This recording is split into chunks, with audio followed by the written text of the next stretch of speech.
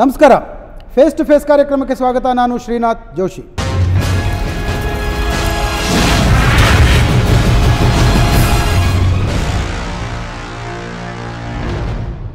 ಇವತ್ತು ನಮ್ಮೊಂದಿಗೆ ಬೆಂಗಳೂರಿನ ಪ್ರಥಮ ಪ್ರಜೆ ಮೇಯರ್ ಗಂಗಾಂಬಿಕೆ ಅವರಿದ್ದಾರೆ. ಮೇಡಮ್, ಕಾರ್ಯಕ್ರಮಕ್ಕೆ ಸ್ವಾಗತ. ನಮಸ್ತೆ. ತುಂಬ ಬಿಜಿ ಶೆಡ್ಯೂಲ್, ಅದರಲ್ಲಿ ಪ್ರಥಮ ಪ್ರಜೆ, ನಮಗೊಂದು ಸ್ವಲ್ಪ ಟೈಮ್ ಕೊಟ್ಟಿದ್ದೀರಿ, ಧನ್ಯವಾದ. ಹೇಗಿದ್ದೀರಿ ಮೇಡಮ್? ನಿಜ ಹೇಳಬೇಕು ಅಂದರೆ ನಿಜವಾಗ್ಲೂ ಚೆನ್ನಾಗಿದ್ದೀನಿ ನಾನು. ಚೆನ್ನಾಗಿದ್ದೀರಿ.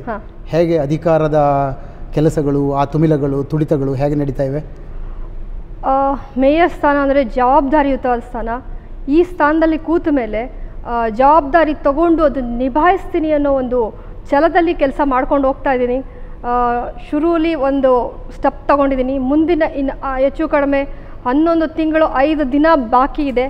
ಆ ದಿನಗಳಲ್ಲೂ ಬಹಳ ಈಗ ಹೆಂಗೆ ಶುರು ಮಾಡಿದ್ದೀನಿ ಅದೇ ನಿಟ್ಟಿನಲ್ಲಿ ಮಾಡ್ಕೊಂಡು ಹೋಗ್ತೀನಿ ಅಂತ ಹೇಳಕ್ಕೆ ಇಷ್ಟಪಡ್ತೀನಿ. ಇದಕ್ಕೆ ನಿಮಗೊಂದು ಮೊದಲ ಪ್ರಶ್ನೆ ಕೇಳ್ತೀನಿ. ಕೇಳಿ. ನಮ್ಮ ಮೇಯರ್ ಅಂದರೆ ನನಗೆ ಗೌರವ ಇದೆ. ಯಾಕೆಂದರೆ ನಮ್ಮ ಊರಿನ, ನಮ್ಮ ಬೆಂಗಳೂರಿನ ಪ್ರಥಮ ಪ್ರಜೆ ನೀವು. ಆರಂಭ ಶೂರತನ ಜೋರ ಕಂಡಿತ್ತು ನನಗೆ. ಬೆಳಗ್ಗೆ 6 ಗಂಟೆಗೆ ಎದ್ದು ಮಾರ್ಕೆಟಿಗೆ ಹೋದರು, ಸದ್ದೇ ಇಲ್ಲ. ಆಮೇಲೆ ಯಾಕಿಲ್ಲ, ನಾನು ಮೇಯರ್ ಆಗಿ ಈ ಸ್ಥಾನದಲ್ಲಿ ಕೂತ್ಕೊಂಡಾಗಿಂದ ಮಾರ್ಕೆಟಿಗೆ 5 ಬಾರಿ 6 ಬಾರಿ ವಿಸಿಟ್ ಕೊಟ್ಟಿದ್ದೀನಿ.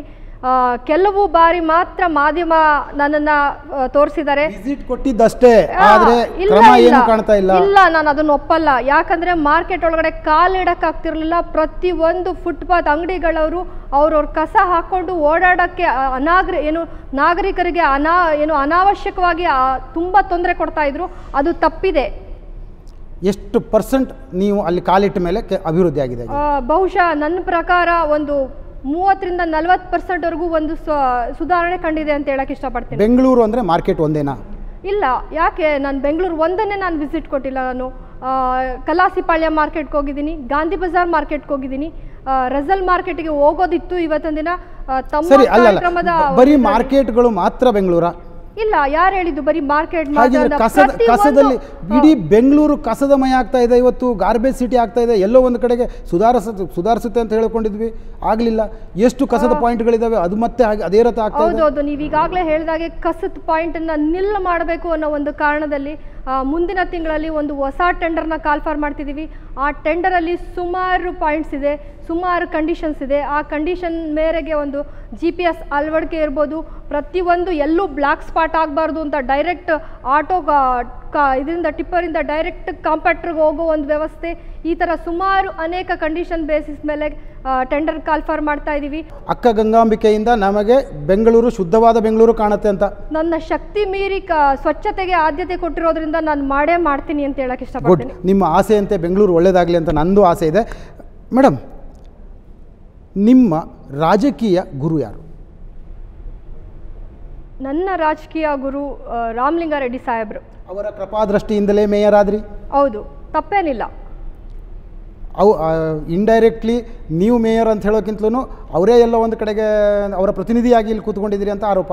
ಖಂಡಿತ. ಒಬ್ಬ ಸರಳ ಸಜ್ಜನ ರಾಜಕಾರಣಿ ರಾಮಲಿಂಗಾರೆಡ್ಡಿ ಸಾಹೇಬರು. ಅವರ ಫಾಲೋಯರ್ ನಾನು ಅಂತ ಹೇಳ್ಕೊಳಕ್ಕೆ ನನಗೆ ಹೆಮ್ಮೆ. ನೀವು ಅವರನ್ನು ಗುರು ಅಂತ ಕಂಡ್ರಿ? ಹೌದು. ನಿಮ್ಮ ಮನೆಯವರೆಲ್ಲರೂ ಕೂಡ ಅವರನ್ನು ಒಂದು ಭಾಳ ಗೌರವದಿಂದ ನೋಡ್ತಾ ಇರುವಂಥ ಸಂದರ್ಭ ಅಂದರೆ ನೋಡ್ತಾನೆ ಇದ್ದೀರಿ.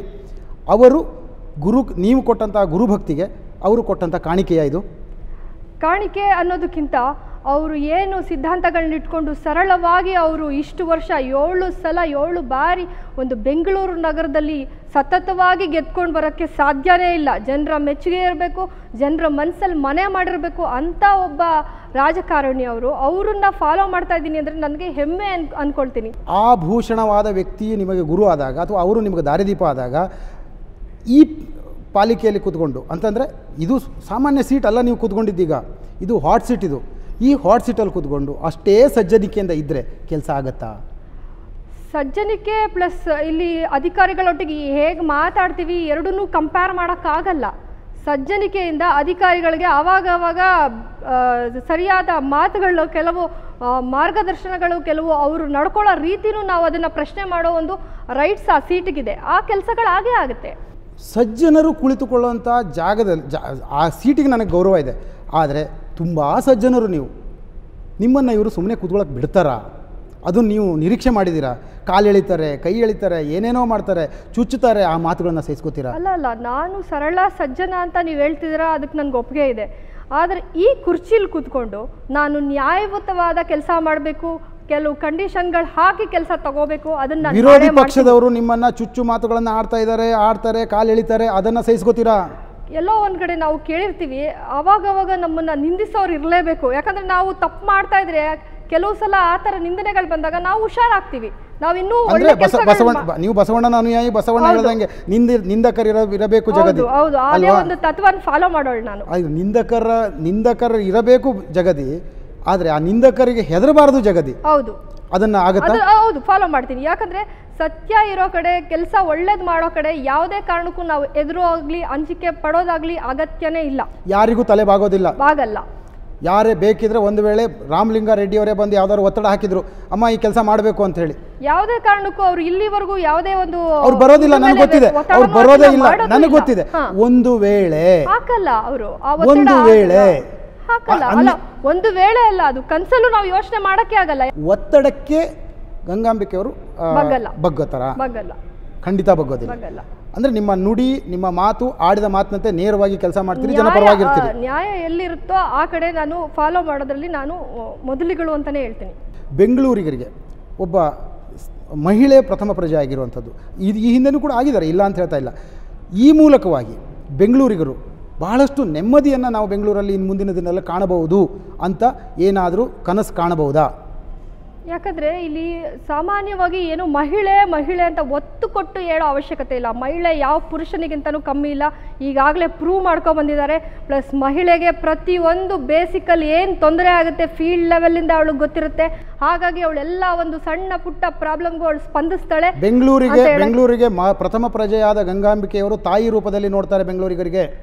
ಅದನ್ನೇ ಹೇಳ್ತಾ ಇದ್ದೀನಿ. ಈಗ ಒಂದು ತಾಯಿ ಅಂದ ಒಂದು ಪೊಸಿಷನ್ ನನಗೆ ಕೊಟ್ಟಾಗ, ಒಂದು ಮಗು ತಪ್ಪು ಮಾಡಿದಾಗ, ಇಲ್ಲ ಒಂದು ಮಗುಗೆ ಏನಾದರೂ ಬೇಕು ಅಂದಾಗ ಆ ತಾಯಿ ಕರ್ತವ್ಯ ಅದನ್ನು ಫುಲ್ಫಿಲ್ ಮಾಡೋದು.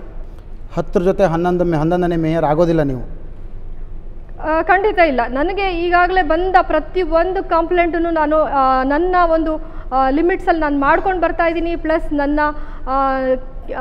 ನನ್ನ ಜೊತೆ ನನ್ನ ಜೊತೆ ಫಾಲೋಯರ್ಸ್ ಅಂದರೆ BBMPಯ ಎಲ್ಲ ಅಧಿಕಾರಿಗಳಿಗೂ ಸಂಬಂಧಪಟ್ಟವ್ರಿಗೆ ಏನೇ ಪ್ರಾಬ್ಲಮ್ ಇದ್ದರೂ ಅದು ಇಮ್ಮಿಡಿಯೇಟಾಗಿ ಕಳಿಸಿ ಅದರದ್ದು ಏನಿದೆ ಅದು ಮತ್ತೆ ಫಾಲೋ ಅಪ್ ಆಗಿರೋದೊಂದು ರಿಪೋರ್ಟ್ ಕೂಡ ತಗೊಳ್ತಾ ಇದ್ದೀನಿ. ಹಾಗಾಗಿ ನಾನು ಜನಗಳಿಗೆ ಸಿಗ್ತಾ ಇದ್ದೀನಿ. ಪ್ಲಸ್ ಜನಗಳು ಯಾವುದೇ ಒಂದು ಪ್ರಾಬ್ಲಮ್ ಇದ್ದರೂ ಮೀಡಿಯೇಟ್ರ್ ಮುಖಾಂತರ ಬಂದು ನನ್ನ ನೋಡೋ ಅಗತ್ಯ ಇಲ್ಲ. ಅವ್ರುಗಳೆಲ್ಲ ನನ್ನನ್ನು ಡೈರೆಕ್ಟಾಗೇ ಮೀಟ್ ಮಾಡ್ಬೋದು. ಬಂದು ಏನೇ ಪ್ರಾಬ್ಲಮ್ ಇದ್ದರೂ ನಮ್ಮ ಒಂದು BBMP ಕೇಂದ್ರ ಕಚೇರಿಯಲ್ಲಿ ಒಂದು ಪೋಸ್ಟ್ ಬಾಕ್ಸನ್ನು ಮುಂದಿನ ದಿನಗಳಲ್ಲಿ ಅಳವಡಿಸ್ತೀನಿ. ಯಾವುದೇ ಸಲಹೆ ಸೂಚನೆ ಏನೇ ಇದ್ದರೂ ಅವ್ರು ಕೊಡ್ಬೋದು ನನಗೆ. ತುಂಬ ಸಂತೋಷ. ನಿಮ್ಮ ಈ ಆಶಾವಾದ ಹೀಗೆ ಮುಂದುವರಿಲಿ. ಈ ಆಶಾವಾದವೇ ಜನರಿಗೆ ಒಂದು ದಾರಿದೀಪ ಆಗಲಿ ಅಥವಾ ಅನುಕರಣೀಯವಾಗಲಿ ಅಂತ ಹೇಳ್ತೀನಿ. ನಿಮ್ಮ ಜೊತೆ ನಾನು BBMPಯ ಆರ್ಥಿಕ ಸ್ಥಿತಿಯ ಬಗ್ಗೆ ಮಾತಾಡಬೇಕಾಗಿದೆ. ಅದಕ್ಕಿಂತ ಮೊದಲು ಒಂದು ಚಿಕ್ಕ ವಿರಾಮ.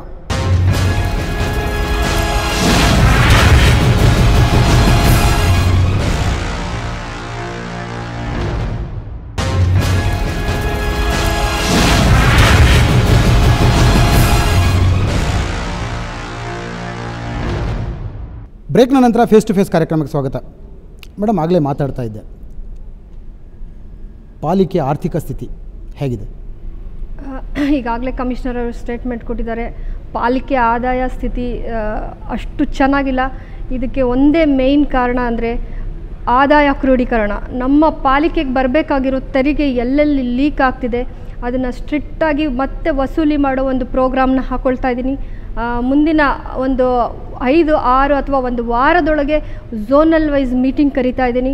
ಪ್ರತಿಯೊಂದು ಈ ಮೀಟಿಂಗಲ್ಲಿ ಝೋನಲ್ ಎಲ್ಲ ಈ ಡಿಪಾರ್ಟ್ಮೆಂಟ್ ಅವ್ರು ಇರಬೇಕು, ROಗಳು, RIಗಳು, ಪ್ರತಿಯೊಂದು ಅವರು ಇಲ್ಲಿವರೆಗೂ ಎಷ್ಟು ಕಲೆಕ್ಷನ್ ಆಗಿದೆ ಪ್ರತಿಯೊಂದು ರಿಪೋರ್ಟ್ ಬರಬೇಕು. ನಮ್ಮ ಸರ್ಕಾರದ ಅನುದಾನದ ಬಗ್ಗೆ ಏನು ಮಾಡ್ತೀರಾ?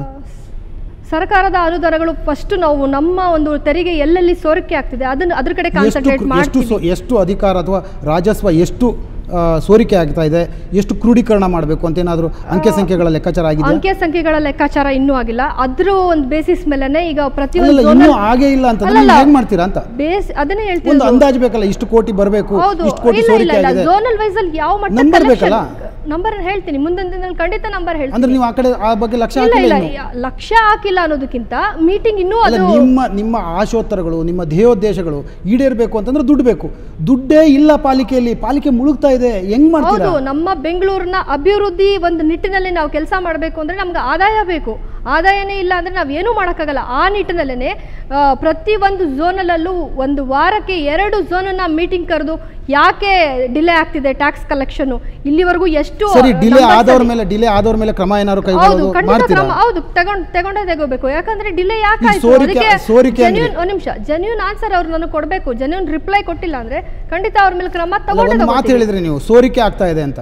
ಆ ಸೋರಿಕೆ ಎಲ್ಲಿ ಆಗ್ತಾ ಇದೆ ತಡೆದು ಹಿಡಿಯೋದು ಒಂದು, ಸೋರಿಕೆ ಮಾಡೋದಕ್ಕೆ ಕಾರಣೀಕರ್ತರಾದವರಿಗೆ ಏನು ಕ್ರಮ ಆಗುತ್ತೆ? ಈಗಾಗಲೇ ಏನು ದೊಡ್ಡ ದೊಡ್ಡ ಸಂಸ್ಥೆಗಳು, ಇಂಡಸ್ಟ್ರೀಸ್ ಅಂತ ಏನು ತಲೆ ಎತ್ಕೊಂಡು ನಿಂತಿದೆ ಬೆಂಗಳೂರು ಮಹಾನಗರದಲ್ಲಿ, ಅವರೆಲ್ಲ ಎಷ್ಟು ವರ್ಷದಿಂದ ಟ್ಯಾಕ್ಸ್ ಕಟ್ಟಿಲ್ಲ. ಪ್ರತಿಯೊಂದು ದೊಡ್ಡ ಏನು ಎಲ್ಲ ಕಟ್ಟಿಲ್ಲ. ಒಂದು ನಿಮಿಷ, ಅವರು ಟ್ಯಾಕ್ಸ್ ಕಟ್ಟಿಲ್ಲ ಅಂತ ಹೇಳೋಕ್ಕಿಂತಲೂ ಅವರಿಂದ ಟ್ಯಾಕ್ಸ್ ವಸೂಲು ಮಾಡಿಲ್ಲ. ನೀವು ಯಾಕೆ ವಿಫಲರಾಗಿದ್ದಾರೆ ಅಂತ ನಾನು ಅಧಿಕಾರಿಗಳೊಟ್ಟಿಗೆ ಮಾತಾಡಿ ಅದಕ್ಕೆ ಸರಿಯಾದ ಕ್ರಮನ ತಗೊಂಡು ನೋಡಿ. ಒಂದು ಹೇಳ್ತೇನೆ, ಮನೆಯಲ್ಲಿ ಯಜಮಾನ ಸರಿ ಇದ್ರೆ ಎಲ್ಲರೂ ಸರಿ ಇರ್ತಾರೆ.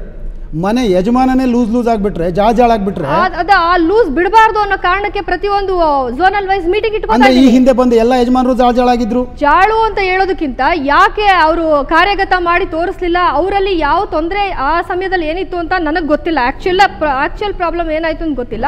ನನ್ನ ಗೊತ್ತಿಲ್ಲ ಅಂತ ಹೇಳೋದು ತಪ್ಪಾಗುತ್ತೆ ಮೇಡಮ್. ಯಾಕೆ ನೀವು ಮೇಯರ್ ಆಗಿರ್ಲಿಲ್ಲ, ಆದ್ರೆ ಪಾಲಿಕೆ ಸದಸ್ಯರಾಗಿದ್ರಿ ನೀವು.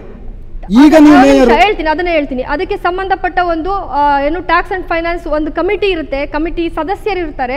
ನಾನು ಈ ನಿಮ್ಮ ಚಾನಲ್ ಮೂಲಕ ಇದನ್ನೇ ಹೇಳೋದು, ಪ್ರತಿಯೊಬ್ಬರು ಅಧಿಕಾರಿಗಳು ಅವ್ರವ್ರ ಕೆಲಸ ಅವ್ರವ್ರು ಸರಿಯಾಗಿ ಮಾಡಿದ್ರೆ ಯಾರಿಗೂ ಯಾವ ಕೆಲಸನೂ ಹೊರೆ ಆಗಲ್ಲ. ಗುತ್ತಿಗೆದಾರರ ದುಡ್ಡು ಕೊಡೋದಕ್ಕೆ ಬೊಕ್ಸದಲ್ಲಿ ದುಡ್ಡಿಲ್ಲ.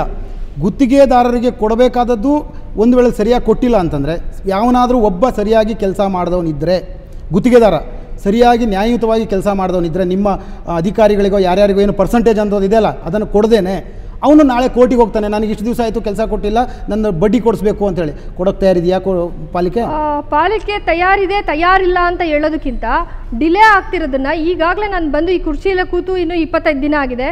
ಮುಂದಿನ ದಿನದಲ್ಲಿ ಆ ಪ್ರಾಬ್ಲಮ್ ಕ್ರಿಯೇಟ್ ಆಗದೆ ಇರೋ ರೀತಿ ನೋಡ್ಕೊಳ್ಳೋದು ನನ್ನ ಕರ್ತವ್ಯ. ಓಕೆ, ಬಿಟ್ಬಿಡೋಣ. ಅದೇನೋ ಮಾಡ್ತೀರಿ ಅಂತ ಆಶಾಭಾವನೆಯಲ್ಲಿ ಇರೋಣ. ದುಡ್ಡು ಒಟ್ಟು ಮಾಡ್ಕೋತೀರಿ, ಕೆಲಸನೂ ಮಾಡ್ತೀರಿ, ಆದರೆ ಪಾಲಿಕೆಗೆ ನ್ಯಾಯಾಲಯದ ಮೇಲೆ ಭಯನೇ ಇಲ್ವಾ? ನ್ಯಾಯಾಲಯನ ಪ್ರಶ್ನೆ ಮಾಡೋದು ಯಾವೊಬ್ಬ ಜನರು ಇರ್ಬೋದು, ಜನಪ್ರತಿನಿಧಿಗಿರ್ಬೋದು ರೈಟ್ಸೇ ಇಲ್ಲ. ಹಾಗಾಗಿ ಏನು ಕೋರ್ಟ್ನ ಯಾರು ಕಡೆ ಮಾಡ್ತಿಲ್ಲ.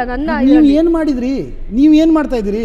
ಕೋರ್ಟ್ ಹೇಳಿದ್ದೇನು, ನೀವು ಮಾಡ್ತಾ ಇರೋದೇನು? ಅಧಿಕಾರಿಗಳು ಫೀಲ್ಡ್ ಅಲ್ಲೇ ಇದ್ದಾರೆ, ಝೋನಲ್ ಎಲ್ಲ ಜೆಸಿಗಳಿಗೂ ನಾನು ಮಾತಾಡಿದ್ದೀನಿ. ನೀವು ಯಾವ್ದ್ರ ವಿಷಯವಾಗಿ ಹೇಳ್ತಿದ್ದೀರಾ? ರಸ್ತೆ ಗುಂಡಿಗಳ ಬಗ್ಗೆ ನಾನು ಹೇಳಿಲ್ಲ, ನೀವೇ ಹೇಳ್ತಾ ಇದ್ದೀರಿ. ಅಂದ್ರೆ ಏನ್ ಗೊತ್ತಾ, ಒಂದು ಮಾತಿದೆ, ಕುಂಬಳಕಾಯಿ ಕಳ್ಳ ಅಂದ್ರೆ ಹೆಗಲ್ ಮುಟ್ಕೊಂಡು ನೋಡಿದಂತೆ. ಹಂಗೆ ಇಲ್ಲ, ನನಗೆ ಬೇಜಾರಿದೆ. ನನಗೆ ಪಾಲಿಕೆ ವಿಷಯದಲ್ಲಿ, ಗುಂಡಿಗಳ ವಿಷಯದಲ್ಲಿ ಒಂದು ನ್ಯಾಯಾಲಯ ಚಾಟಿ ಏಟ್ ಬಿಡಿಸ್ಬೇಕಾ?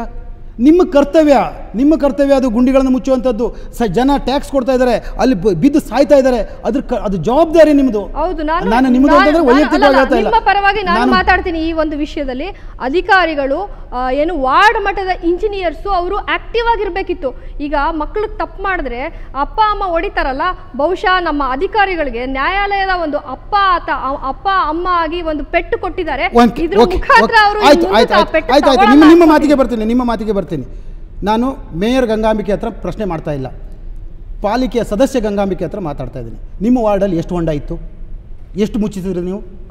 ನನ್ನ ವಾರ್ಡಲ್ಲಿ, ನಿಮ್ಮ ವಾರ್ಡಲ್ಲಿ ಕೇಳ್ತಾ ಇದ್ದೀನಿ, ಇಡೀ ಬೆಂಗಳೂರಲ್ಲ. ಆಯ್ತು, ನಾನು ಪಾಲಿಕೆ ಸದಸ್ಯಳಾಗಿ ಹೇಳ್ತಾ ಇದ್ದೀನಿ. ನನ್ನ ವಾರ್ಡಲ್ಲಿ ಆಲ್ಮೋಸ್ಟ್ ಎಲ್ಲ ಗುಂಡಿಗಳು ಮುಚ್ಚಿದೆ. ಪೆಂಡಿಂಗ್ ಇಲ್ಲ ಅಂತ ನಾನು ಹೇಳಲ್ಲ, ಖಂಡಿತ ಪೆಂಡಿಂಗ್ ಇದೆ. ಅದ್ರ ನಂಬರ್ಸ್ ನನಗೆ ಕರೆಕ್ಟ್ ಆಗಿ, ಯಾಕಂದ್ರೆ ನಾನು ಹೇಳೋದು ಅಷ್ಟೇನೆ.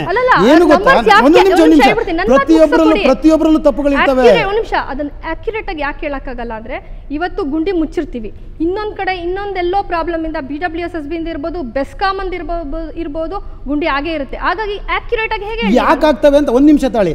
ಒಂದು ಪ್ಲಾನಿಂಗ್ ಇಲ್ಲ ಅಂತ ಹೇಳೋದು ಇದಕ್ಕೇನೆ.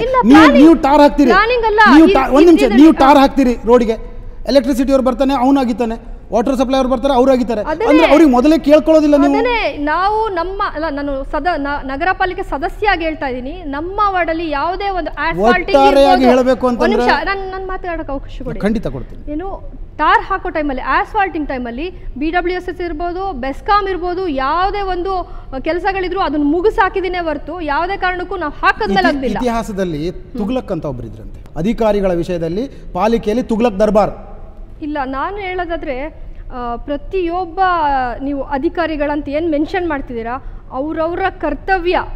ಈಗ ಚಿಕ್ಕ ಲೆವೆಲಿಂದ ಹೋಗ್ತೀನಿ, ಒಬ್ಬ AE, ಒಬ್ಬ ವರ್ಕ್ ಇನ್ಸ್ಪೆಕ್ಟ್ರು, ಒಬ್ಬ AEE, ಒಬ್ಬ ಎಕ್ಸಿಕ್ಯೂಟಿವ್ ಇಂಜಿನಿಯರ್, CE, JC, ಇವರೆಲ್ಲ ಅವ್ರವ್ರ ಕರ್ತವ್ಯ ಅವ್ರವ್ರಿಗೆ ಗೊತ್ತಿದ್ದು ಅವ್ರವ್ರ ಕೆಲಸ ಮಾಡ್ಕೊಂಡು ಹೋದರೆ ಯಾವುದೇ ಪ್ರಾಬ್ಲಮ್ ಕ್ರಿಯೇಟ್ ಆಗಲ್ಲ ವಾರ್ಡಲ್ಲಿ. ಈ ಉತ್ತರದಲ್ಲೇ ನನಗೆ ಮತ್ತೊಂದು ಪ್ರಶ್ನೆ ಬರ್ತಾ ಇದೆ, ಕೆಲಸ ಮಾಡಿದರೆ ಅಂದರೆ ಕೆಲಸ ಮಾಡ್ತಾ ಇಲ್ಲ, ಸಮರ್ಪಕವಾಗಿ ಮಾಡ್ತಿಲ್ಲ, ನಾನು ಒಪ್ಕೋತೀನಿ ಅದನ್ನು. ಅದಕ್ಕೆ ನೀವು ಅವರಿಗೆ ಗಾರೆ ಕೆಲಸದವರು ಅಂದ್ರಿ? ಆ ನಿಟ್ಟಿನೆಲ್ಲ ನಾನು ಹೇಳಲಿಲ್ಲ. ಯಾಕಂದರೆ ನನ್ನ ಒಂದು ನಗರ ಪಾಲಿಕೆ ಸದಸ್ಯಳಾಗಿ ಹೇಳ್ತಾ ಇದ್ದೀನಿ, ನನ್ನ ಗಮನಕ್ಕೆ ಬಂದಿದ್ದು ನನ್ನ ವಾರ್ಡಲ್ಲಿ ಅವರು ರಿಸ್ಟೋರೇಷನ್ ಏನು ನಡೆಸಿದ್ರು ಆ ಟೈಮಲ್ಲಿ AE ಇಲ್ಲ. ನಾನಿರೋ ಏರಿಯಾ ನನ್ನ ವಾರ್ಡ್ ಬರಲ್ಲ, ನಾನಿರೋ ಏರಿಯಲ್ಲಿ ಆ ಟೈಮಲ್ಲಿ AE ಇರಲಿಲ್ಲ, ಯಾವುದೇ ಒಂದು AEE ಯಾರೂ ಇರಲಿಲ್ಲ. ಅವ್ನು ಯಾರೋ ಬಂದ ಏನೋ ಗಾರೆ ಕೆಲಸ ಹಾಕೊಂಡು ಹೋದ ಕಾಂಟ್ರಾಕ್ಟ್ರು. ಇದ್ರ ರೆಸ್ಪಾನ್ಸಿಬಿಲಿಟಿ ಯಾರು ತಗೋಬೇಕಿತ್ತು? AE ತಗೋಬೇಕಿತ್ತು. ಮೇಡಮ್, ಇನ್ನಷ್ಟು ವಿಷಯಗಳು ಮಹಿಳಾ ಸುರಕ್ಷತೆ ಬಗ್ಗೆ, ಬೆಂಗಳೂರಿನ ಬೇರೆ ಬೇರೆ ಅಭಿವೃದ್ಧಿ ಕಾರ್ಯಗಳ ಬಗ್ಗೆ ನಿಮ್ಮ ಹತ್ರ ಮಾತಾಡ್ತೀನಿ ಒಂದು ಚಿಕ್ಕ ವಿರಾಮದ ನಂತರ.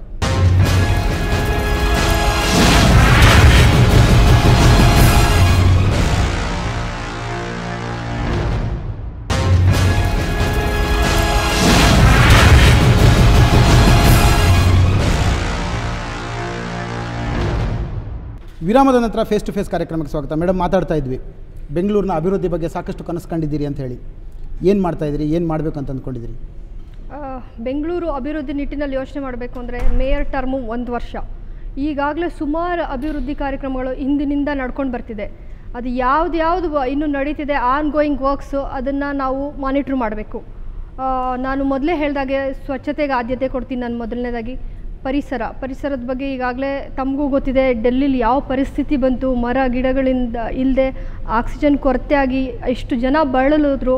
ನಮ್ಮ ಬೆಂಗಳೂರಲ್ಲಿ ಆ ರೀತಿ ಆಗಬಾರ್ದು ಅನ್ನೋ ಒಂದು ನಿಟ್ಟಿನಲ್ಲಿ ಕಾಳಜಿ ಇದೆ. ಪ್ಲಸ್ ಇದಕ್ಕಾಗಿ ಏನು ಮರಗಣತಿ ಅನ್ನೋ ಒಂದು ಸೆನ್ಸಸ್ ಇಟ್ಕೊಳ್ತಾ ಇದ್ದೀವಿ. ಸುಮಾರು ಔಟ್ಸ್ಕರ್ಟ್ಸಲ್ಲೆಲ್ಲ ಮರಗಳೇ ಇಲ್ಲ. ನಮ್ಮ ಬೆಂಗಳೂರು ಸುತ್ತಮುತ್ತ ಸರೌಂಡಿಂಗ್ ಏರಿಯಲ್ಲಿ ನಾವು ತುಂಬ ಮರಗಳು ನೋಡ್ತೀವಿ, ಆಚೆ ಕಡೆ ನಿಜವಾಗ್ಲೂ ಮರ ಇಲ್ಲ. ಅಲ್ಲೆಲ್ಲ ಮರಗಣತಿ ಪ್ರಕಾರ ನೋಡಿ ಎಲ್ಲೆಲ್ಲಿ ಸಸಿಗಳು ನೆಡಬೇಕೋ ಆ ವ್ಯವಸ್ಥೆ ಕೂಡ ಮಾಡಬೇಕು ಅಂದ್ಕೊಂಡಿದ್ದೀವಿ. ಸ್ಕೂಲ್ಗಳ ಕಡೆ ಪಾಲಿಕೆ ಲಕ್ಷ್ಯವೇ ಇಲ್ಲ ಅಂತ ಹೇಳೋದು ಜನರ ಆರೋಪಗಳು ಕೇಳಿ ಬರ್ತವೆ. ಮರ್ತುಬಿಟ್ರ ಸ್ಕೂಲ್ಗಳನ್ನು? ಖಂಡಿತ ಇಲ್ಲ. ಯಾಕಂದರೆ ನಮ್ಮ BBMP ಶಾಲೆಗೆ ಮಕ್ಕಳುಗಳು ಬರೋದೇ ತುಂಬ ಕಷ್ಟ ಆಗೋಗಿದೆ. ಕಷ್ಟ ಅನ್ನೋದಕ್ಕಿಂತ ಈಗಿನ ಒಂದು ಸ್ಥಿತಿಲಿ ಎಲ್ಲ ಪೇರೆಂಟ್ಸು ಅವರು ಸಾಲ ಮಾಡಿ ಆದರೂ ತೊಗೊಂಡೋಗಿ ಕಾನ್ವೆಂಟ್ ಸೇರಿಸೋವಂಥ ಪರಿಸ್ಥಿತಿ ಬಂದ್ಬಿಟ್ಟಿದೆ. ಹಾಗಾಗಿ ನಮ್ಮ ಶಾಲೆಯ ಗುಣಮಟ್ಟ ಉನ್ನತೀಕರಣಗೊಳಿಸಲು ಈಗಾಗಲೇ ಮಾನ್ಯ ಮುಖ್ಯಮಂತ್ರಿಗಳು, ಮಾನ್ಯ ಉಪಮುಖ್ಯಮಂತ್ರಿಗಳು ರೋಶ್ನಿ ಯೋಜನೆ ಅಡಿ ನಮ್ಮ ಶಾಲೆ, ಖಾಸಗಿ ಶಾಲೆಯ ಗುಣಮಟ್ಟ ಒಂದು ಸಿಗಬೇಕು ಅನ್ನೋ ಕಾರಣದಲ್ಲಿ ರೋಶ್ನಿ ಯೋಜನೆ ಅಡಿಯಲ್ಲಿ ಟೀಚರ್ಸಿಗೆಲ್ಲ ಒಂದು ಟ್ರೈನಿಂಗ್ ಪ್ರೋಗ್ರಾಮ್ಗಳು ಹಾಕ್ಕೊಂಡಿದ್ದಾರೆ. ಪ್ಲಸ್ ಅವರು ಟೆಕ್ನಾಲಜಿ ಉಪಯೋಗಿಸಿ ಮಕ್ಳಿಗೆ ಒಳ್ಳೆ ಒಂದು ಎಜುಕೇಷನ್ ಕೊಡಬೇಕು ಅನ್ನೋ ನಿಟ್ಟಿನಲ್ಲಿ ಟ್ರೈನಿಂಗ್ ತೊಗೊಂಡಿದ್ದಾರೆ. ಮತ್ತೊಂದು ಮುಖ್ಯವಾದ ಪ್ರಶ್ನೆ ಅಂತಂದರೆ ವಾರ್ಡ್ ಕಮಿಟಿಗಳ ಬಗ್ಗೆ ಕಚ್ಚಾಟಗಳು ನಿಂತ್ಕೊಳ್ತಾನೆ ಇಲ್ಲ. ಏನು ಕತೆ ಏನು ಅಂದರೆ ವಾರ್ಡ್ಗಳಲ್ಲಿ ಕಮಿಟಿ ಮಾಡಬೇಕು, ಅಲ್ಲಿ ಏನು ಕೆಲಸ ಆಗ್ತಾ ಇದೆ, ವಾರ್ಡ್ ಕಮಿಟಿ ಏನಾಗ್ತಾ ಇದೆ? ಈಗಾಗಲೇ ಕೋರ್ಟ್ ಆದೇಶದ ಮೇರೆಗೆ ವಾರ್ಡ್ ಕಮಿಟಿ ರಚನೆ ಆಗಿದೆ. ನನಗೆ ಗೊತ್ತಿರೋ ಪ್ರಕಾರ ನಾನು ಏನು ಮಹಾನಗರ ಪಾಲಿಕೆ ಸದಸ್ಯಳಾಗಿ ಹೇಳ್ತಾ ಇದ್ದೀನಿ, ನನ್ನ ವಾರ್ಡಿನಲ್ಲಿ ಕಂಟಿನ್ಯೂಸ್ ಆಗಿ ಮಂತ್ಲಿ ಮೀಟಿಂಗ್ ಏನಿರ್ತಿತ್ತು ನಡೀತಾ ಇತ್ತು. ಸಣ್ಣ ಪುಟ್ಟ ಪ್ರತಿಯೊಂದು ವಿಷಯ ವಾರ್ಡ್ ಲೆವೆಲಲ್ಲೇ ಚರ್ಚೆ ಆಗ್ತಿತ್ತು. ಆ ಕಾರಣಕ್ಕೆ ನಾನು ಕೌನ್ಸಿಲಲ್ಲಿ ಹೆಚ್ಚಿಗೆ ಮಾತಾಡ್ತಿರಲಿಲ್ಲ. ಸಣ್ಣ ಪುಟ್ಟ ವಿಷಯ ನನ್ನ ವಾರ್ಡಿಂದ ಬರ್ತಿರಲಿಲ್ಲ. ಅದೇ ರೀತಿ ನಾನು ನನ್ನ ಸಹ ಸದಸ್ಯರುಗಳಿಗೂ ಹೇಳ್ತಾ ಇದ್ದೆ, ಪ್ರತಿಯೊಂದು ವಾರ್ಡ್ ಕಮಿಟಿ ಮಟ್ಟದಲ್ಲಿ ಏನು ನೀವು ಕಮಿಟಿ ಮಾಡ್ಕೊಂಡಿದ್ದೀರಾ ಎಲ್ಲರೂ ಸೇರಿಸಿ ಅಧ್ಯಕ್ಷತೆ ನೀವೇ ಇರ್ತೀರಾ, ಪ್ರತಿಯೊಂದು ಸಮಸ್ಯೆನೂ ವಾರ್ಡ್ ಮಟ್ಟದಲ್ಲೇ ನಾವು ಮಾಡ್ಬೋದು ಅನ್ನೋ ಒಂದು ಕಿವಿ ಮಾತು ಕೂಡ ಹೇಳಿದ್ದೆ. ಇನ್ನು ಕೆಲವು ವಾರ್ಡ್ಗಳಲ್ಲಿ ಯಾಕೆ ನಡೀತಿಲ್ಲ ಅದು ಸಂಬಂಧಪಟ್ಟ ಕಾರ್ಪೊರೇಟರ್ಸ್ನೇ ಕೇಳಬೇಕು. ಯಾಕೆ ನೀವು ಕೇಳ್ಬೋದಲ್ವಾ? ಖಂಡಿತ ಈಗಿನ ಇದರಲ್ಲಿ ಪರಿಸ್ಥಿತಿಯಲ್ಲಿ ನಾನು ಈ ಸ್ಥಾನದಲ್ಲಿ ಕೂತ್ಕೊಂಡು ಕೇಳ್ಬೋದು. ನಾನು ಮುಂದಿನ ದಿನಗಳಲ್ಲಿ ಯಾವುದೇ ರೀತಿ ಚಾನ್ಸ್ ತಗೊಳ್ಳಲ್ಲ. ಅದು ಕರೆಕ್ಟಾಗಿ ಸಮರ್ಪಕವಾಗಿ ಮಂತ್ಲಿ ಮೀಟಿಂಗ್ ನಡೀಬೇಕು, ಪ್ರತಿಯೊಂದು ರಿಪೋರ್ಟ್ ನಂಗೆ ಬರಬೇಕು. ಮಹಿಳೆಯರ ಸುರಕ್ಷತೆ ವಿಷಯದಲ್ಲಿ ಬೆಂಗಳೂರಲ್ಲಿ ಏನು ನಡೀತಾ ಇದೆ, ಏನು ಮಾಡಬೇಕು ಅಂತ ಮಾಡಿದಿರಿ, ಏನು ನಡೀತಾ ಇದೆ, ಏನಾಗುತ್ತೆ? ಮಹಿಳೆಯರ ಸುರಕ್ಷತೆ ಬಗ್ಗೆ ಮಹಿಳೆಯಾಗಿ ಕಾಳಜಿ ವಹಿಸೋದು ನನ್ನ ಆದ್ಯ ಕರ್ತವ್ಯ.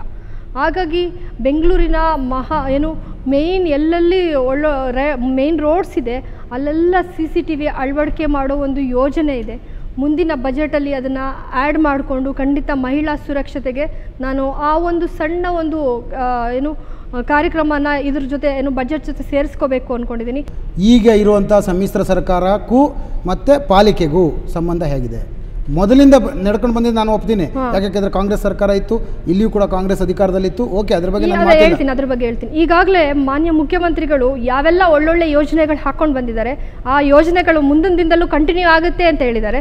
ಪ್ಲಸ್ ಪಾಲಿಕೆಗೆ ಯಾವುದೇ ರೀತಿ ಸರ್ಕಾರದಿಂದ ಸಹಾಯ ಸಹಕಾರ ಬೇಕೋ ನಾನು ರೆಡಿ ಇದ್ದೀನಿ ಅಂತ ಮಾನ್ಯ ಮುಖ್ಯಮಂತ್ರಿಗಳೇ ಹೇಳಿದ್ದಾರೆ. ವಾಸ್ತವದಲ್ಲಿ ಸಾಮಾನ್ಯ ಜನ ನೋಡಿದ್ರೆ, ಒಬ್ಬ ಜನಸಾಮಾನ್ಯನಿಗೆ ಕೇಳಿದ್ರೆ ಸರ್ಕಾರದ್ದು ಮತ್ತು ಪಾಲಿಕೆಯ ಸಂಬಂಧ ಹೇಗಿದೆ ಕೇಳಿದ್ರೆ ಎತ್ತೇರಿಗೆ ಕೋಣ ನೀರಿಗೆ ಅಂತ ಯಾವ ನಿಟ್ಟಿನಲ್ಲಿ ಹೇಳಿದ್ರು ಅವರು?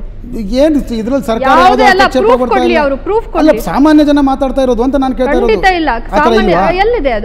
ಹಾಗಿದ್ರೆ ಜನರ ವಿಚಾರ ಒಂದು ಮಟ್ಟದಲ್ಲಿ ನೀಟಾಗಿ ನಡ್ಕೊಂಡು ಹೋಗ್ತಾ ಇದೆ. ಎಲ್ಲಿ ಯಾವುದೇ ಜಗಳ ಆಗ್ಲಿ ಯಾವುದೇ ಇದಾಗ್ಲಿ ಏನು ಬಂದಿಲ್ಲ. ಪಾಲಿಕೆಗೆ ಬೇಕಾದಷ್ಟು ಅದು ಅನುದಾನ ಇರಬಹುದು, ಇನ್ನೊಂದು ಇರಬಹುದು, ಸರ್ಕಾರದಿಂದ ಸಹಾಯ ಎಲ್ಲಿ ಕಾಣ್ತಾ ಇದೆ? ಈಗ ಯಾಕೆ ಕಾಣ್ತಾ ಇಲ್ಲ? ನಡ್ಕೊಂಡು ಹೋಗ್ತಿದೆಯಲ್ಲ. ಈಗ ಮೇಜರ್ ಪ್ರಾಜೆಕ್ಟ್ಗಳೆಲ್ಲ ಕೆಲಸ ನಡೀತಿರೋದು ಯಾವ ಯಾಕೆ ಬಿಲ್ಗಳಾಗ್ತಾ ಇಲ್ಲ? ಯಾಕೆ ಎಲ್ಲ ಆಗ್ತಾ ಇಲ್ಲ? ಯಾಕೆ ಅದು ಏನಾಗಿದೆ? ವಾರ್ಡ್ ಗ್ರಾಂಟ್ಸ್ ಅಷ್ಟೇ, POW ಕೆಲಸಗಳು ಏನಿದೆ ಅದು ಸ್ವಲ್ಪ ನಿಧಾನಗತಿಯಲ್ಲಿ ಸ್ಯಾಂಕ್ಷನ್ ಆಗ್ತಿದೆ, ಒಪ್ಕೊಳ್ತೀನಿ. ಸರ್ಕಾರದ ಮಟ್ಟದ ಕೆಲಸಗಳು ಫಾಸ್ಟ್ ಆಗಿ ನಡೀತಿದೆ. ಎಲ್ಲೆಲ್ಲಿ ಡಿಲೇ ಆಗ್ತಿದೆ ನಾನು ಸಂಬಂಧಪಟ್ಟ ಅಧಿಕಾರಿಗಳನ್ನ ಕರೆಸಿ ನಾನು ಮಾತಾಡ್ತೀನಿ. ಓಕೆ, ಅದಕ್ಕೂ ಒಪ್ಕೋತೀನಿ. ಇಲ್ಲಿ ಪಾಲಿಕೆಯಲ್ಲಿ ಏನು ಕೆಲಸ ಆಗಬೇಕು ಅಂತಂದರೆ ನೇರವಾಗಿ ನಿಮ್ಮ ಹತ್ರ ಬರೋಕ್ಕಿಂತ ಮೊದಲು 6 ಜನ ಸಿಗ್ತಾರೆ ಹೊರಗಡೆ, ನಮಗೆ ನಾನು ಮಾಡಿಸ್ಕೊಡ್ತೀನಿ ಅವರನ್ನು ಹತೋಟಿ ಹಾಕೋದಕ್ಕೆ ನಿಮ್ಮ ಕ್ರಮ ಏನು? ಹೌದು, ಇದು ನನ್ನ ಗಮನ ಕೂಡ ಬಂದಿದೆ. ನಾನು ಬರೀ ಸಾಧಾರಣ ಜನಪ್ರತಿನಿಧಿಯಾಗಿ ಹೇಳ್ತೀನಿ. ನನ್ನ ವಾರ್ಡಲ್ಲೂ ಈ ಕೆಲಸ ಈಗ ನೀವು ಹೇಳಿದ್ರಲ್ಲ ಮಿಡಲ್ ಮ್ಯಾನ್ಗಳು, ಇವ್ರುಗಳ ಇಂಟರ್ಫಿಯರೆನ್ಸ್ ತಪ್ಪಿಸ್ಬೇಕು ಅಂತ ನನ್ನ ವಾರ್ಡ್ ಆಫೀಸು 24/7 ತೆಗೆದೇ ಇರ್ತಾ ಇತ್ತು.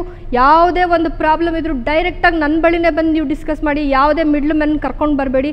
ಯಾಕಂದರೆ ಅವ್ರಿಗೆ ನೀವು ಹೇಳ್ದಾಗೆ ಪರ್ಸೆಂಟೇಜ್ ಹೋಗುತ್ತೆ. ನಿಮ್ಮ ಕೊನೆಗೆ ಆ ಯೋಜನೆ ನಿಮ್ಮ ಕೈ ಸೇರೋ ಅಷ್ಟೊತ್ತಿಗೆ ಎಷ್ಟೋ ದುಡ್ಡು ಖರ್ಚಾಗೋಗಿರುತ್ತೆ. ಮಿಡ್ಲ್ ಮೆನ್ ಯಾರು ಎಷ್ಟು ಜನ ಇದ್ದಾರೆ ಅಂತ ಹೇಳೋದು ಎಲ್ಲದೂ ಅಧಿಕಾರಿಗಳಿಗೂ ಮತ್ತು ಇಲ್ಲಿರುವಂಥ ಕಾರ್ಪೊರೇಟರ್ಗಳಿಗೂ ಎಲ್ಲರಿಗೂ ಗೊತ್ತಿದೆ. ಈಗ ಹೊರಗಡೆಗೆ ಕಾರ್ಪೊರೇಷನ್ ಗಾಡಿಗಳು ಎಷ್ಟಿದೆಯೋ ಅದರ 2 ಪಟ್ಟು ಆ ಮಿಡ್ಲ್ ಮೆನ್ಗಳ ಗಾಡಿಗಳಿದಾವೆ. ಇಲ್ಲಿ ಅವರು ಅಷ್ಟು ಜನ ಇದ್ದಾರೆ. ಯಾಕೆ ಅವ್ರ ಮೇಲೆ ಕ್ರಿಮಿನಲ್ ಕೇಸ್ ಫೈಲ್ ಮಾಡಬಾರ್ದು ನೀವು? ಈ ನಮ್ಮ ಜನ ಯಾವಾಗ ಇವ್ರ ಮೇಲೆ ಡಿಪೆಂಡ್ ಆಗ್ತಾ ಹೋಗ್ತಾರೆ, ಇವ್ರನ್ನ ತಪ್ಸಕ್ಕಾಗಲ್ಲ. ಜನರು ಬಿಟ್ಬಿಡಿ, ನೀವು ನಿಮ್ಗೆ ಅಧಿಕಾರ ಇದೆ ಅಲ್ಲ, ನನ್ನ ಗಮನಕ್ಕೆ ಬಂದ್ರೆ ಖಂಡಿತ ಅವ್ರ ಮೇಲೆ ಸರಿಯಾದ ಕ್ರಮ ತಗೊಳಕ್ ನಾನು ರೆಡಿ. ನೀವೊಂದು ಫರ್ಮಾನ್ ಹೊಡಿಸಿ, ಇಲ್ಲಿ ಪಾಲಿಕೆಯಲ್ಲೇ ಒಂದು ಪೊಲೀಸ್ ವಿಂಗ್ ಇದೆ, ಯಾರು ಅಂತವ್ರು ಕಾಣ್ತಾರೋ ಜೈಲಿಗೆ ಹಾಕಿ ಅಂತ ಫರ್ಮಾನ್ ಯಾಕೆ ಹೊಡಿಸಬಾರ್ದು? ಮಾಡೋಣ, ಖಂಡಿತ ಒಳ್ಳೆ ವಿಷಯಗಳು ಬಂದಾಗ ಯಾರಿಂದ ಬಂದ್ರು ತಗೊಳ್ಳೋಣ. ಕೊನೆಯದಾಗಿ ನಮ್ಮ ಈ ವೇದಿಕೆ ಮೂಲಕ ಜನರಿಗೆ ಏನು ಆಶ್ವಾಸನೆ ಕೊಡ್ತೀರಿ? ಜನರಿಗೆ ಅಸಲಿ ಆಶ್ವಾಸನೆ ಏನು ಕೊಡ್ತೀರಿ? ಇಲ್ಲಿ ಅಸಲಿ ನಕಲಿ ಅನ್ನೋದು ಏನಿಲ್ಲ. ರಾಜಕಾರಣಿ ಅರ್ಥ ಆಗುತ್ತೆ ಖಂಡಿತ. ಹೇಳ್ತೀನಿ. ರಾಜಕಾರಣಿ ಅಂದ ತಕ್ಷಣ ಆಶ್ವಾಸನೆಗಳ ಮಹಾಪೂರ ಹರಿಸ್ತಾರೆ, ಯಾವುದೇ ಒಂದು ಕೆಲಸ ಆಗಲ್ಲ. ಆ ಥರ ಎಲ್ಲ ಅವ್ರಿಗೆ ಆಗಲೇ ಮೈಂಡ್ ಸೆಟ್ ಆಗೋಗಿದೆ. ನಾನು 2015 ಇಸ್ವಿಯಿಂದ 15 ಈ ಕಂಟಿನ್ಯೂಯಸ್ ಆಗಿ ಬರ್ತಾ ಇದ್ದೀನಿ. ಯಾವುದೇ ಒಂದು ವ್ಯಕ್ತಿಗೆ ಯಾವುದೇ ರೀತಿಯ ಆಶ್ವಾಸನೆ ಕೊಟ್ಟಿಲ್ಲ. ಇನ್ ಕೇಸ್ ಆಗೋ ಕೆಲಸನ ಮಾಡ್ಕೊಡ್ತೀನಿ ಅಂತ ಹೇಳಿದ್ದೀನಿ, ಮಾಡಿಕೊಟ್ಟಿದ್ದೀನಿ ಕೂಡ. ಅದಕ್ಕೆ ಪ್ರೂಫ್, ಒಂದು ನಿಮಿಷ ಪ್ರೂಫ್ ಹೇಳ್ಬಿಡ್ತೀನಿ. ಅದಕ್ಕೆ ಪ್ರೂಫ್ 2015 ಇಸ್ವಿಲಿ 3,500 ಲೀಡಲ್ಲಿ ಗೆದ್ದಿದ್ದವಳು 2015 ಇಸ್ವಿಲಿ 7,200-300 ಇಷ್ಟು ವೋಟಲ್ಲಿ ಗೆದ್ದಿದ್ದೀನಿ ಅಂದರೆ ನಾನು ಜನಗಳ ಕೈಗೆ ಸಿಕ್ಕಿದ್ದೀನಿ. ಅವ್ರಿಗೇನು ನಾನು ಭರವಸೆ ಕೊಟ್ಟಿದ್ದೀನಿ ಅದು ಈಡೇರಿಸಿದ್ದೀನಿ ಅನ್ಕೋತೀನಿ. ಓಕೆ, ನಮ್ಮ ವೇದಿಕೆ ಮೂಲಕ ಜನರಿಗೆ ಏನು ಹೇಳಕ್ಕೆ ಇಷ್ಟಪಡ್ತೀನಿ? ಜನಗಳ ಅಂದರೆ ಸಾರ್ವಜನಿಕರ ಒಂದು ಹಿತಾಸಕ್ತಿಯಿಂದ ಬೆಂಗಳೂರು ನಗರ ಅಭಿವೃದ್ಧಿ ಒಂದು ಮಹಾ ಯೋಜನೆಗಳನ್ನ ಹಾಕ್ಕೊಂಡು ಎಷ್ಟೋ ಯೋಜನೆಗಳು ಮಾಡ್ತೀವಿ. ಕೆಲವು ನಮ್ಮದು ಶಾರ್ಟ್ ಟರ್ಮ್ ಇರೋದ್ರಿಂದ ಕೆಲವು ಸಲ ನಾವು ಹಾಕಿರೋ ಯೋಜನೆ ಮುಂದಿನ ಮೇಯರ್ಗಳು ಕಂಟಿನ್ಯೂ ಮಾಡ್ಕೊಂಡು ಹೋಗ್ತಾರೆ. ಸದಾ ನಿಮ್ಮೊಟ್ಟಿಗಿರ್ತೀವಿ. ನಿಮಗೋಸ್ಕರ ನಾವು ಅಂದರೆ ಸಾರ್ವಜನಿಕರ ಒಳಿತಿಗೋಸ್ಕರ ಕೆಲಸಗಳನ್ನ ಹಮ್ಕೊಂಡು ಮಾಡ್ತೀವಿ. ಸಾರ್ವಜನಿಕರ ಸಹಕಾರ ಸಲಹೆ ಖಂಡಿತ ಆಕ್ಸೆಪ್ಟ್ ಮಾಡ್ತೀನಿ. ಈಗಾಗಲೇ ಹೇಳಿದಾಗೆ ಒಂದು ಪೋಸ್ಟ್ ಬಾಕ್ಸ್ ಇಟ್ಟೇ ಇಡ್ತೀವಿ ನಮ್ಮ ಕೇಂದ್ರ ಕಚೇರಿಲಿ. ತಮ್ಮ ಸಲಹೆಗಳನ್ನ ಪತ್ರಗಳ ಮುಖಾಂತರ ತಾವು ಕಳಿಸ್ಬೋದು, ಇಲ್ಲ ಖುದ್ದಾಗಿ ತಾವೇ ಬರ್ಬೋದು, ಇಲ್ಲ ಫೇಸ್ಬುಕ್ ಮುಖಾಂತರ ನಮಗೆ ಯಾವುದೇ ಒಂದು ತೊಂದರೆಗಳಿದ್ರೂ ಹೇಳ್ಬೋದು ಅಂತ ಹೇಳಕ್ಕೆ ಇಷ್ಟಪಡ್ತೀನಿ. ಮೇಡಮ್, ನಿಮ್ಮ ಅಮೂಲ್ಯವಾದ ಸಮಯ ಕೊಟ್ರಿ, ಜೊತೆಗೆ ನಿಮ್ಮ ಕನಸುಗಳನ್ನು ನಮ್ಮ ಮುಂದೆ ಹಂಚ್ಕೊಂಡ್ರಿ. ಜನರ ಸಮಸ್ಯೆಗಳು ನಾನು ನಿಮಗೆ ನೇರವಾಗಿ ಕೇಳಿದೆ, ನೇರವಾಗಿ ಉತ್ತರ ಕೊಟ್ರಿ. ನಿಮ್ಮ ಈ ಅಧಿಕಾರಾವಧಿ ಸುಸೂತ್ರವಾಗಿ ನಡೆಯಲಿ ಮತ್ತು ಬೆಂಗಳೂರಿಗರಿಗೆ ಒಂದು ಮಾದರಿಯಾಗಲಿ ಅಂತ ಹೇಳ್ತಾ ಕಾರ್ಯಕ್ರಮ ಮುಗಿಸ್ತೀನಿ. ಧನ್ಯವಾದಗಳು. Thank you. ಇದು ಇವತ್ತಿನ ಫೇಸ್ ಟು ಫೇಸ್. ಇನ್ನೋರ್ವ ಅತಿಥಿಯೊಂದಿಗೆ ಮತ್ತೆ ನಿಮ್ಮ ಜೊತೆ ಬರ್ತೀನಿ. ಅಲ್ಲಿವರೆಗೂ ನೋಡ್ತಾ ಇರಿ TV5. ಇದು ವಾಸ್ತವದ ಪ್ರತಿರೂಪ.